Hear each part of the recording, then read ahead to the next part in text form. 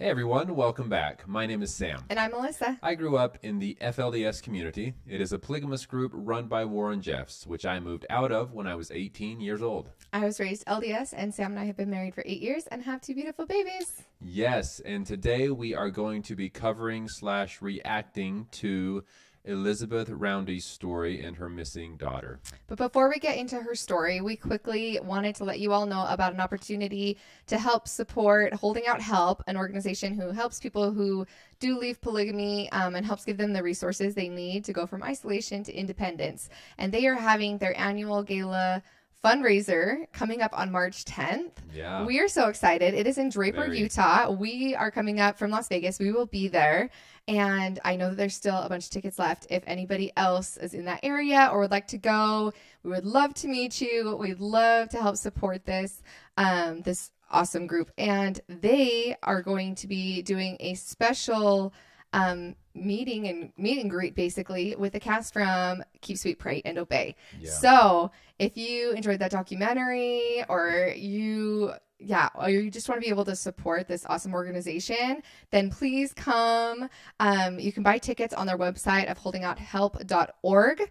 And their guest speakers are, like I said, mostly cast from Keep Sweet, Pray, and Obey. Sam Brower, the New York Times bestselling author, private investigator, and co-producer of the film. Charlene Jeffs, a former wife of Lyle Jeffs. Tanya O'Toole, who's the executive director of Holding Out Help. Cheryl Merrill is an associate clinical mental health counselor who counsels the Holding Out Help clients, so you can learn a little bit more about the mental health care that they get. Lisa Wall, who obviously has an impactful story about her journey to freedom. And Roger Houle is an attorney for former FLDS wives and their children, and it was also on Keep Sweet, Pray, and Obey. So that's quite the cast. That's quite the lineup. That sounds great, and we're very excited to be there as well. So if any of you do end up showing up, or if you're able to come, please come and find us and say hello. Absolutely, and we will leave a link to their website below where you can buy tickets if you would like to join us there for their gala and their fundraiser.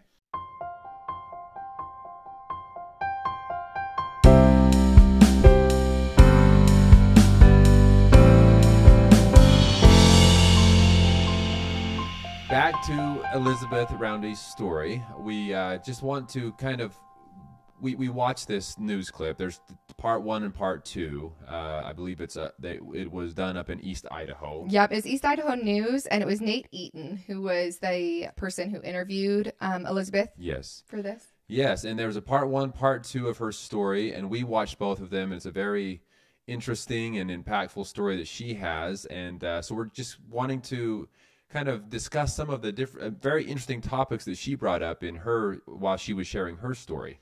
Yeah, and we'll leave the link to both of those videos down below as well, so you can go and watch the original news stories. And yeah, there were so many things as we were listening through that are things that Sam has said time and time again on our channel, and she was reiterating those. And then also new things, and obviously her leaving as a woman and being separated from her children. Absolutely heartbreaking. And right now she's just pleading to try to find her young daughter who is missing because she is fleeing back to the FLDS. So we will get which is so interesting, all right? into that. Yes. So let's jump right into this. And we have quite a few topics that we found very interesting throughout her story that we will touch on. Yeah.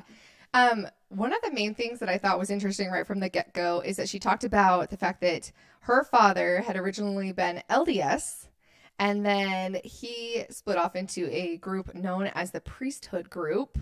And I wanted to ask you, but I was trying to hold back my questions for Sam until we were live on here to be able to have it be authentic answers. She likes to catch me off guard with these questions. Well, I feel like it gives I don't know, there's something about in the moment questions. Yes. But did you in Hilldale, Colorado City know about the Idaho group, or had you ever heard of the priesthood group?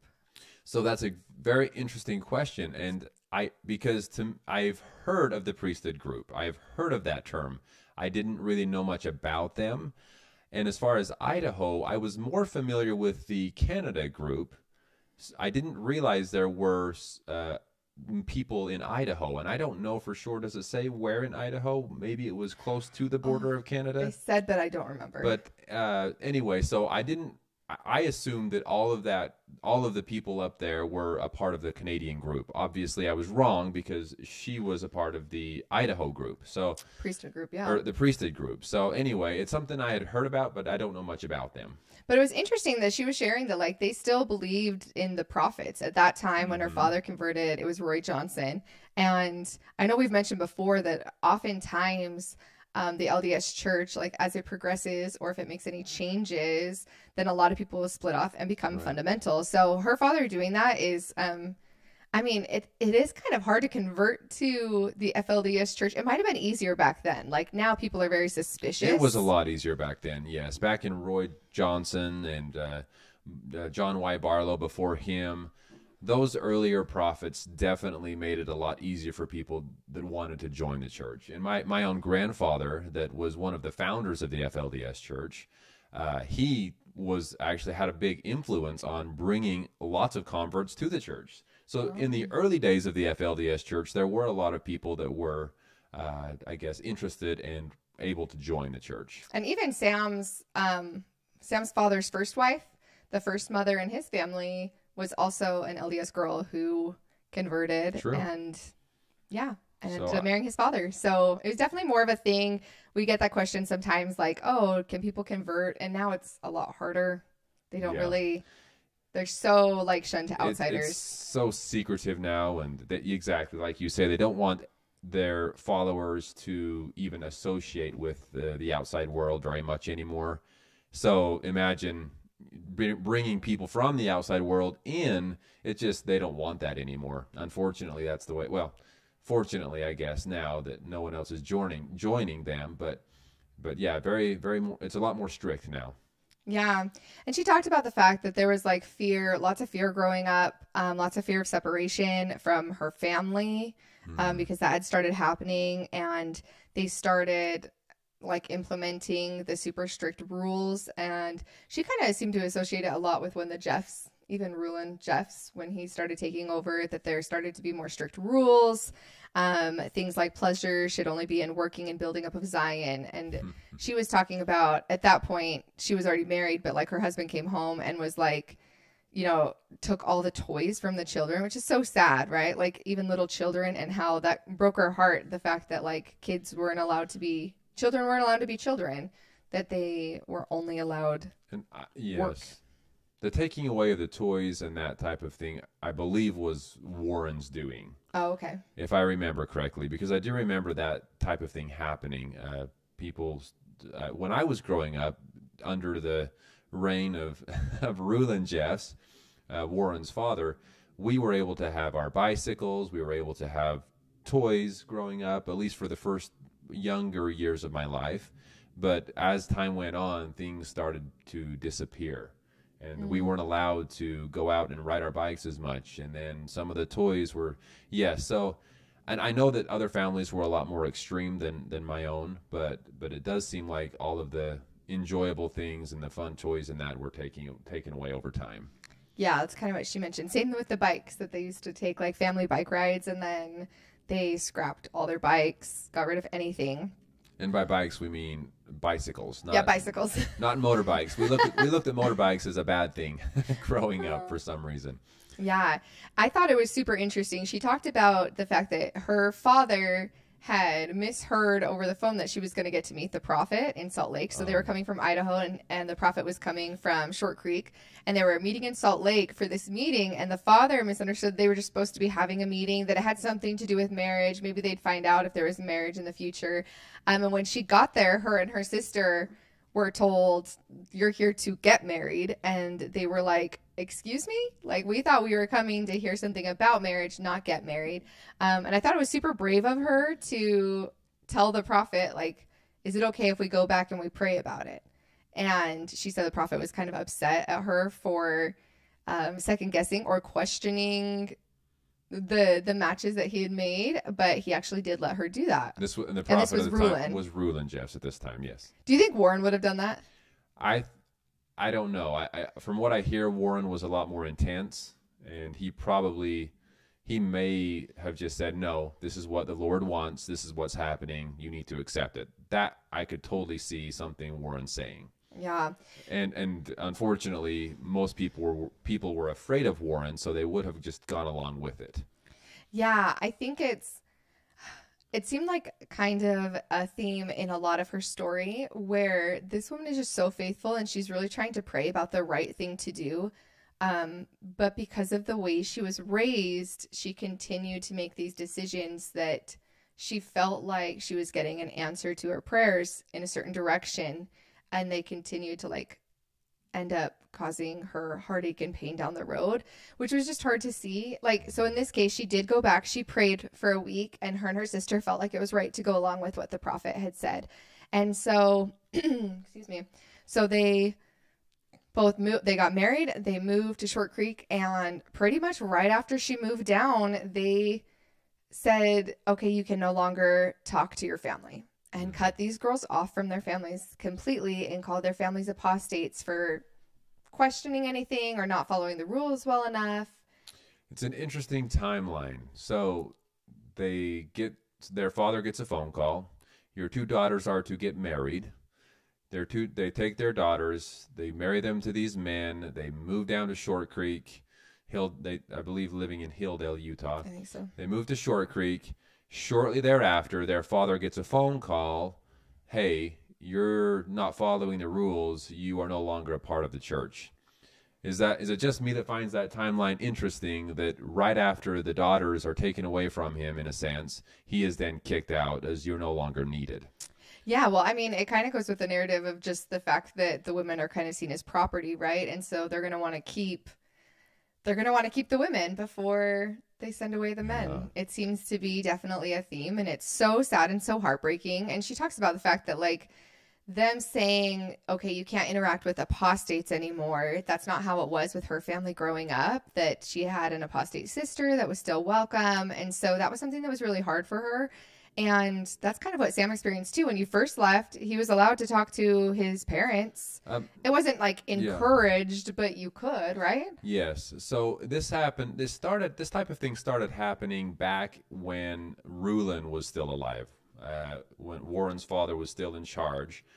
We started, because if you go back to before Rulon Jeffs, to Roy Johnson when he was the prophet, it was okay to invite someone that had left the church back home for Thanksgiving or something.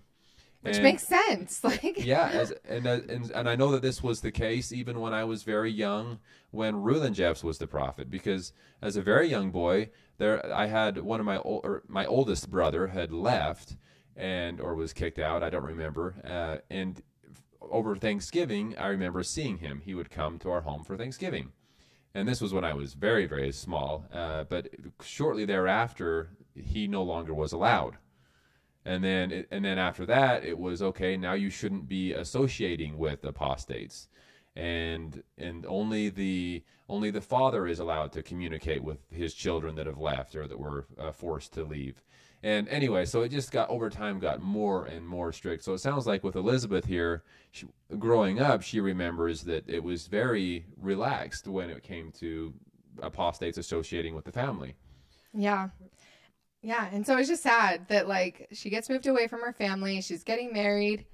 And then now she said, like, she had to be obedient and submissive to her husband. Like, that's what she had been taught her entire life to do. And so she's just doing anything that her husband says, but her husband is following Warren. I know she kind of shares her experience of not really feeling like Warren was the prophet. And this was the second time in her story that she shares where she went and prayed about it a lot. And it kind of hit her that she either she was going to have to leave, or if she wanted to be able to stay with her husband and continue to be with her children and her husband, then she better figure it out that Warren was the prophet. And so even though she prayed, she got the answer that, I don't want to ever discredit someone's spiritual experience. So I'm not saying this isn't the answer she got in her prayers. I'm just saying that she had been conditioned that would have been the answer that she should have received. And that was the answer she received. So I'm not trying to discredit her experience, because I believe that she truly felt that was the right choice. Definitely. It's just so hard to not see that they were influencing these girls' like decisions still, you know, even in prayer, they're wanting to do what's right and what's best. But at the end of the day, they still know that if they make a choice different than what the prophet says, there's going to be like real world repercussions in their family, and they're going to be torn away from their children. So part of their answer is out of fear. Part of the answer that they feel that they receive from Heavenly Father or God is out of fear that if they don't receive that answer, that something bad could happen to them or their family. And on top of that, even thinking back myself, when you are convinced that something is true because of the way you're taught, it's very easy to get an answer when you're praying about it, or feel that you get an answer that what everything that you've been reaffirms your beliefs. That reaffirms, or that if it goes along with what you were taught, that it feels okay, it feels right, it feels like this is the most comfortable, natural thing that we should continue on with. So I can totally understand where she would get an answer to just continue on and follow the prophet. Yeah. So they continue to follow Warren, and they are told, she's like, it just basically got super strict. Yeah. And they were told that they weren't being righteous enough. People were being gathered to Zion. They needed to be more righteous. And she talked a lot about that it was their fault that Warren was still in prison, and how they continued to need to be better. And that it was just super hard to be submissive, because she even used the example of like punishing her children too harshly. Like she was doing everything that her husband was saying, and that there were times that her and her sister wife, the first wife of her husband, you know, was like, this is wrong. We're not being the way we need to be with these children. But they had to punish the way that the father intended. And that, as a mom, like broke my heart, because I'm a huge believer in like motherly instincts, right? Like we just naturally know how to take care of our children. And I can't imagine how heartbreaking that would be to feel like you can't, you know, she even said like, she knew that this isn't how you should be treating children. Like this is too harsh. Like they can't be perfect. Children can't be perfect, and they shouldn't be punished over every little thing. And yet if she didn't punish them properly, then she would be separated from them. Right. And so it's this constant game of like fear of losing your children while also having to do things that you don't think are actually truly what's best for them. Right. Yeah. And she mentioned as well that her sister wife, the wife that was married to her husband first, was also saying the same thing, that this feels like abuse, like we shouldn't be doing this. And she said that she agreed with her, but they felt completely powerless to try to stand up against him or say that that's just the way it was. The husband was in charge, and what he said was ultimately the way that things had to go. So it's very, very sad. Yeah. So in the midst of all of this, her husband gets sent away. Excuse me. Gets sent away and is told that he didn't raise his family with love, and which is so interesting that was. I wonder how much that reaffirmed the mother's testimony that he was sent away for something like that after they felt like he had been being too harsh with their children. Like, I wonder if that really was like a testimony builder. Like, how could it not be, right? Oh, like, yeah. Okay, the prophet was feeling the same way I was feeling about the way that we're handling our family, and now my husband's sent away. You can see why the women would just assume that, yes, the prophet is receiving revelation from God. He knows what's going on within our home. When in reality, it's very likely that somebody spoke up about it. Mm-hmm.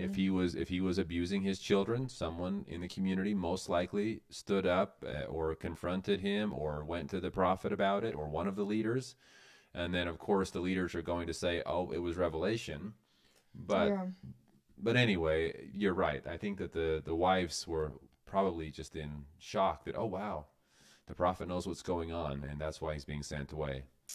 Yeah, she talked about, some more of the crazy things of, families being split, worthy and unworthy members. This happened after Sam had already left, correct? That they started splitting the homes even, that there were members and non-members. And she talked about how her 8-year-old son weren't considered worthy. Right. 8-year-old kid, like to go to an 8-year-old child and be like, okay, you are not worthy, but your other siblings are, like the amount of games. And I know that some of Sam's sisters and other siblings that left after him have shared stories of that. And I don't want to share too much of their story, and maybe there'll be a time when like they're ready to share that. But it was, yeah, absolutely horrific the way that they would pit them against each other and the way that they would make people feel completely worthless. Right. And it's just so sad. Yeah. And I mean, I can imagine how lesser you would feel from the rest of the family if all of a sudden there's a wall built up in the middle of the home and you're not allowed to come into the part of the home where the rest of the family is because for some reason you aren't as good as they are. You're not worthy to be in that part. It's just, it's such sick mind games. And honestly, so this is my theory here, so stay with me. But I think that a lot of the people that were considered unworthy to be members were those that were most honest. Because everyone had to go meet, everyone that was still a part of the church at some point during all of this had to go meet with one of the leaders of the church, whether it was the bishop or one of the counselors to the prophet. They had to go meet with them, and they would ask them questions like, are you being worthy of this? Are you obeying certain rules? Are you, all these different things that they are required to do? And as long as you said yes, it seemed like you were fine. But for anyone that was honest and said, actually, no, boom, you're not worthy. So it's just sad to think that maybe some of the best, kindest people were those that were considered not worthy. Yeah, so true. She talked about, and I think we had mentioned this before, but in one of the revelations, so right before she got kicked out, she said there had been a revelation that had been talking about the murder of unborn babies, and that the FLDS specifically talk about contraception as murder of unborn babies.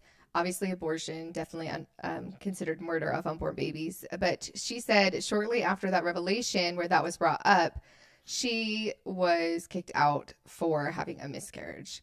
And she believes that it was tied to that revelation, meaning that a miscarriage would also be the murder of an unborn baby, which I don't have words. I don't have words because of how traumatic and how hard that is on any woman. And especially like as she's talking about it and she's talking about how much she loves her children and how she would never do anything to harm a baby.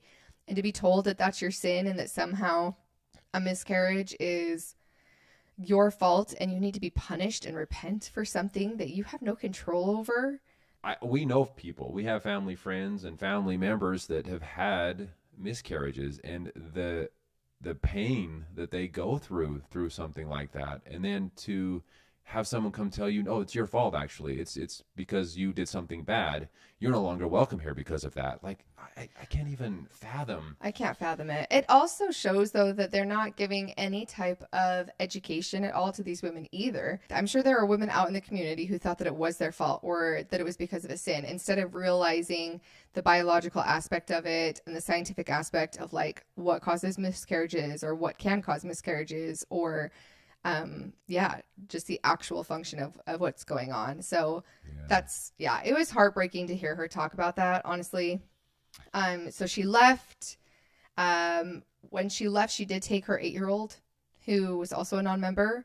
So she had one of her children, and there were 4 of them still out in the community. And they did tell her that she could make arrangements for them before she left, which she tried to like put off as long as possible. At this point, it was a caretaker who was like, you need to leave. And she really tried hard to make special arrangements to make sure her children were with people that she could care and trust, because her kids were from 12 to 2 years old. Right. Leaving a 2-year-old into somebody else's hands, I do not care how much you trust them.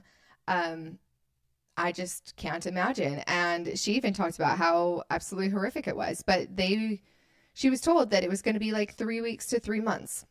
And I think if you feel like, okay, there's like this finish line, like if I repent and I do everything, then I can be back even with my 2-year-old, in a couple weeks or a couple months at most, then at least They basically gave her false hope. That's what they told her. Yeah, that no worries, you'll be back soon. You just need to be away for what did he say? Did she say a couple weeks or a couple months? They told her 3 weeks to 3 months. Just okay. I mean, so at least she had hope. Okay, well, I'll go and just get this over with and come back and be with my family. That was her hope.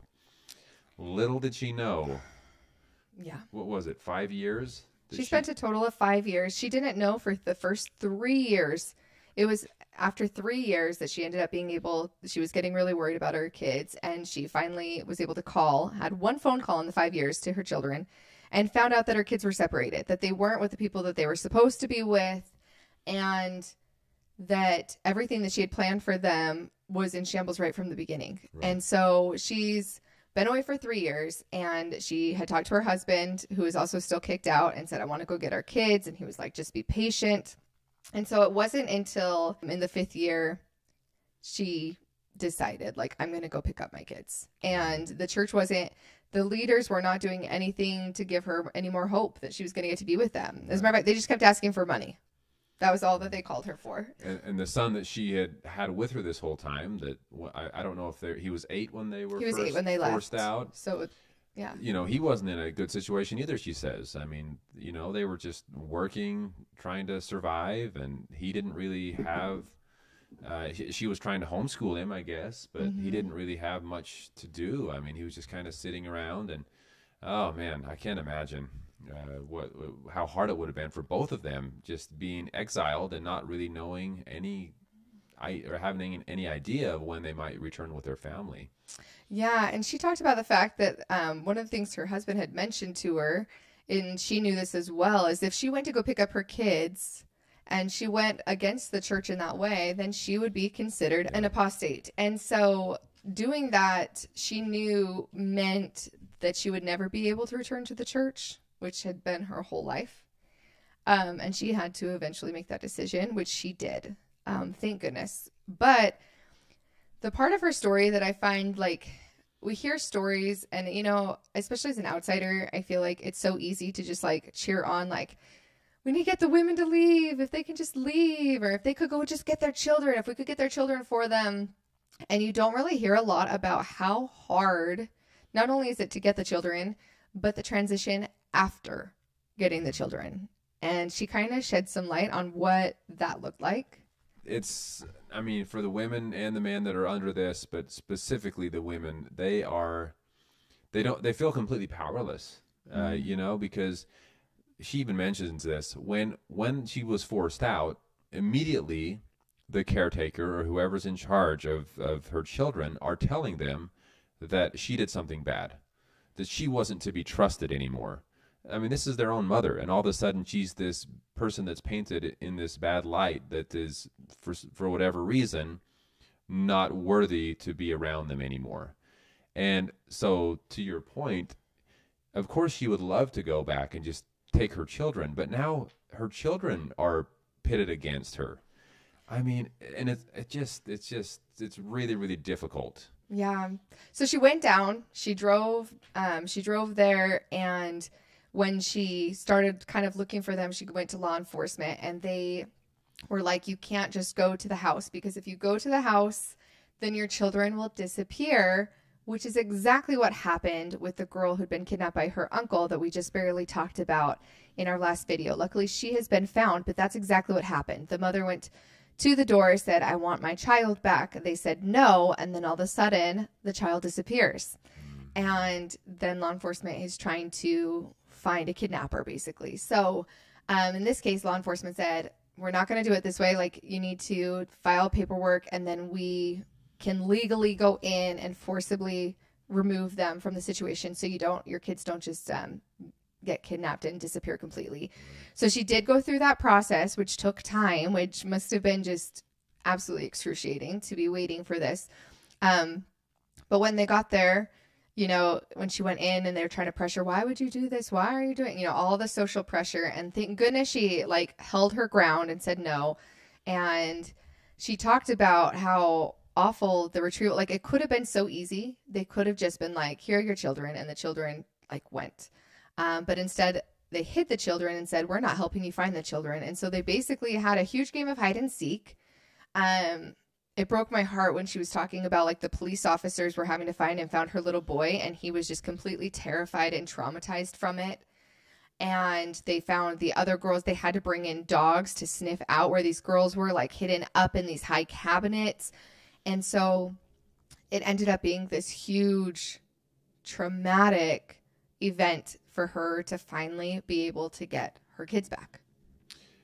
And if we go back a little bit, I mean, we talk about how hard it was for her to be sent away, right? And I'm not trying to say that it wasn't. It was very, very hard for her, of course, and for any mother. I can't even fathom what she must have been feeling.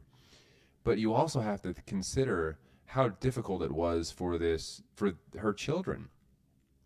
I mean, she's their mother at this very young age, and a 2-year-old. I mean, yes, it's a different lifestyle, and maybe they're living life a little differently. But thinking back when I was a young boy, I couldn't think of anything more scary than being ripped away from my mother, or to have her ripped away from me and forced out. Like that would have been the most scary thing possible for me. And so these things are happening to these very young children, and then they're put into a different family, and then when their mother does come back to get them, they have been told all this time that she was this bad person, and so now they're afraid to go back with her. It's like back and forth. It's just not good for children. And she even said her 18-year-old son would not comply, and they ended up having to put him in handcuffs. And I can't imagine how hard, like, you're just trying to get your children back. And like you said, time just flies by so fast. And in a mother's heart, like 5 years, you still just want your children. That's all you want. You're not going to like forget the same way that if you're from 2 to 7, you don't have this woman and you're constantly told she's evil. You're not even going to have those same feelings of wanting to be with her at all. And to have the oldest children too, that these kids do know and that they do love and respect, are not complying and saying, no, I'm not going, and choosing not to go. Right. It's just going to add like more confusion to the whole situation. Jeez. So it is definitely hard. She even talked about the fact, and this is another thing we wanted to bring up, that afterwards, a lot of times when these women get their children back, it's not an easy road from there. So she was talking about how they would try to run away. They were still in contact with the FLDS people that they were living with before, and just what a struggle it was in general, just trying to get them to trust her again and to be able to be that happy family again. And that kind of comes into her daughter's situation a little bit. I guess there's one more thing that I did take a note of. She did realize that she was going to go back to her family in Idaho, that they would still love and accept her. And so she did do that. But once she got her children, her husband tried to fight her for custody as a way. She's pretty sure, and we're sure as well, that the church, he's been exiled this whole time, right? And randomly he's fighting for custody, which was basically a power move from the FLDS to try to get these children back into FLDS control and power, right? And so the fact that like now the church, I think he was trying to win points and get good graces with the FLDS church by trying to get his children back, even though he hadn't been allowed to see his children for like, what'd she say, like 7 years at that point? But he was still following along with the repentance process. So because in the church's eyes, he was doing what he was supposed to be doing to repent, he's still, I guess, in some way or another, a part of it and following the church's guidelines. So it's just crazy that they're still using these people as pawns. Like they're sending them away. That many years later, still. Yeah, they're sending them away, and they're like, maybe someday if you repent, and then 7 years later, they're like, oh, well, you know what? If you get your children back, and they're like dangling a carrot of coming back. And sometimes it still like surprises me that people want to go back after that long. But even Elizabeth said that it wasn't until she picked up, I kept a note on this, that it wasn't until after picking up her children was the first time she began to question the church. Right. And she heard that they weren't being treated well. And so all of a sudden, okay, it wasn't okay anymore. And But I mean, 5 years of exile wasn't enough. And I don't know if you mentioned this or not, but during her exile of 5 years, the church was requiring her to pay money. They didn't set her up with a nice job or anything. She was struggling to survive, and they were requiring her to send them money. They were still using her. Even, oh my gosh, it's too much. It's too much. Yeah. But I mean, that just shows you the power of the amount of loyalty that these members have to their religion. If you can convince someone to be exiled, to repent, to continue to give you money no matter the circumstance for 5 more years, and go through everything she went through and barely be questioning at the end of that, like, that tells you the kind of loyalty they have from the beginning. Right. Which is just, yeah, it's a lot. This leads it to her. She had her children back. She did gain custody after a long battle, which, again, is just so sad that it took that much just for her to be able to get her children back. But her daughter's name is Elintra Fisher, and she is 16 years old, and she ran away in her mom's car and went to her dad, and, the dad was no help, said, I'm not going to send her back. And she has been missing ever since then, after she left her father's house. It made it seem like her dad encouraged her to run away to begin with. Yeah, it definitely sounded like because she went right to where he was. And then, of course, her dad is not cooperating and is trying to keep her from going back to her mom. And at this point, and then she disappeared from there, because I don't know if she tried to have the authorities go and find her, but she all of a sudden disappeared, and now they don't have any idea where she is. Yes, we will put a picture of her. Obviously, please reach out to any authorities if you do see her. Again, her name's Elintra Fisher, and right now Elizabeth is pretty sure and believes that she is just trying to follow the FLDS, and they are pretty much, after the most recent revelations, they are basically rounding up. I know that sounds like a bad way to put it, but that's pretty much what's happening. They're telling the women, no more work, no more school, come back to the homes and be prepared, because marriages are going to be starting again soon. So they are rounding up all the girls, and Elizabeth really fears that her daughter is going to be caught in the midst of that and is trying to stay loyal to Warren Jeffs in that. So please, again, if you see her or have any information on her, please contact your local authorities and help them to be able to find her and hopefully get her out of what could be potentially a bad situation in the future with child brides. And if you have any specific questions for us, or want to know more about this story, feel free to watch the video from Elizabeth herself, as well as feel free to send us an email at growingupinpolygamy@gmail.com. We'd be happy to answer any more questions that we can. Yes, and if we hear any new breaking news on this or find out any more information, we will definitely share it with you all. And we appreciate all of your guys' love and support. And hopefully this story will end the same way that the last one did, in the girl being found. So yes, well, thank you all so much for watching. Thanks for being here. We really do appreciate it. And we'll talk to you soon. Talk to y'all soon.